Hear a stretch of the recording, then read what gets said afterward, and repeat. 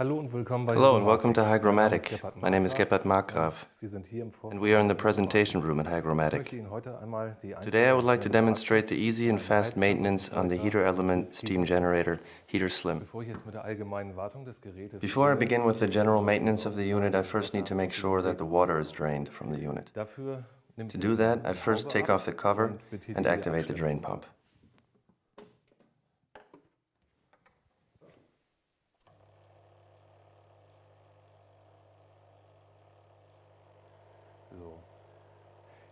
Now all the water should be drained. Before I approach the unit, I will of course make sure the unit is disconnected from the power supply and protected against being restarted.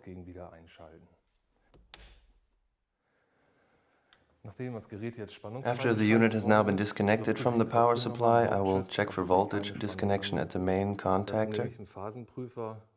To do that, I take the mains tester and check the 3 phases. There is no current applied, thus reassured I can approach the unit. Please note at this time the display is still illuminated. It is battery backed and will shut itself off automatically after a little while. Before I continue on this left side, I will check and see if the cylinder is no longer hot. That is not the case, so I can touch it. The next step is to disconnect the system connectors and then loosen this clip up here. Afterwards, I can pull the steam hose up and out.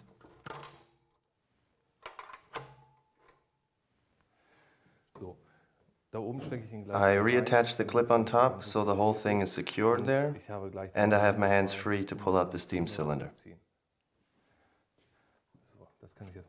which I will now demonstrate.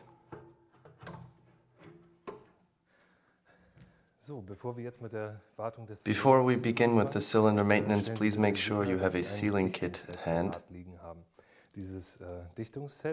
The kit contains 2 O-rings. The O-rings are used for the one part on top to connect the steam hose adapter and for the other part on the bottom for the base connection. Lastly, we have the flat seal, which is the seal we use here for mounting the heater package. Cleaning the cylinder includes 3 components. The first component being the level sensor. The second component is the heater package, and the third is the cylinder itself. I will start with the level sensor, which I will disconnect here, and will disconnect these 2 connectors to the thermal cutout. The level sensor detects the water level so the unit can switch operation at the right times. The level sensor does not have a separate seal. The upper part is made out of a synthetic material and seals it here, directly at the base. To clean the level sensor, please only use a sponge and make sure the ends over here have a metallic sheen, because that is where the measurements are taken. And then, of course, clear the gasket area of all mineral deposits. You could use a rag to do so, even use a little cleaning solution with some acid content but not above 10%, to then rub the area clean so that ideally all deposits are removed. And like I said, it is important for the contacts here to have a metallic sheen. The second component is the heater package, located on the side here of the steam cylinder. To do so, we unscrew 8 nuts with a number 8 wrench. So this doesn't take too long. I have prepared a second cylinder. I will get it.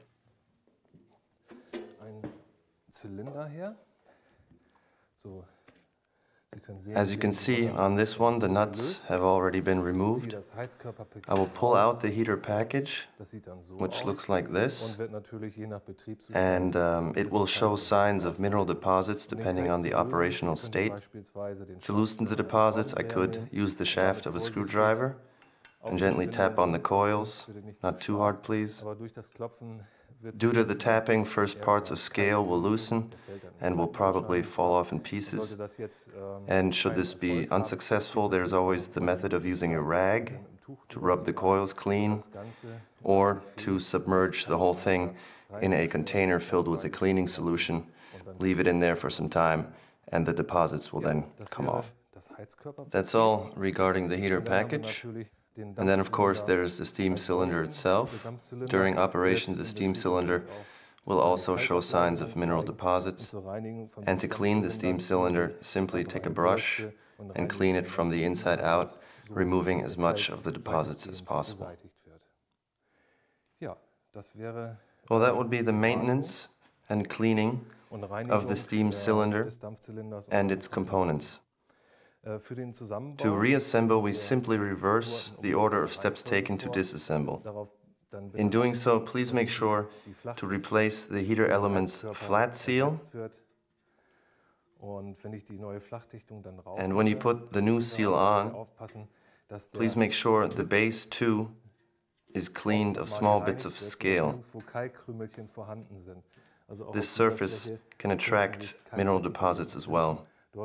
Please remove any deposits from there cleanly, so we don't have any bits of scale remaining. I would replace the new flat seal here. Afterwards, slide the heater package back in and screw the 8 nuts back on. The next step is the level sensor. Please make sure to insert it all the way up to the stop, like so.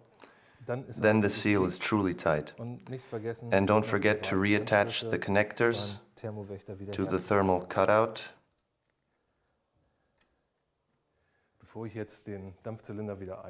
Before I can reassemble the steam cylinder, I need to remove the old O-rings from the base and the steam hose adapter and insert new ones.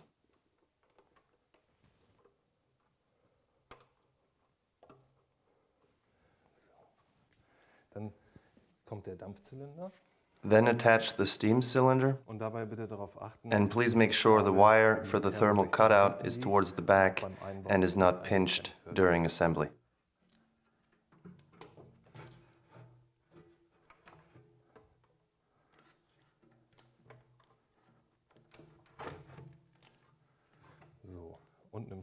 It is now attached to the base.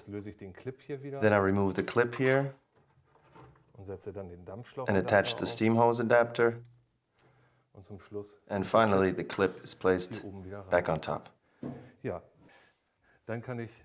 Then I can reattach the system connectors,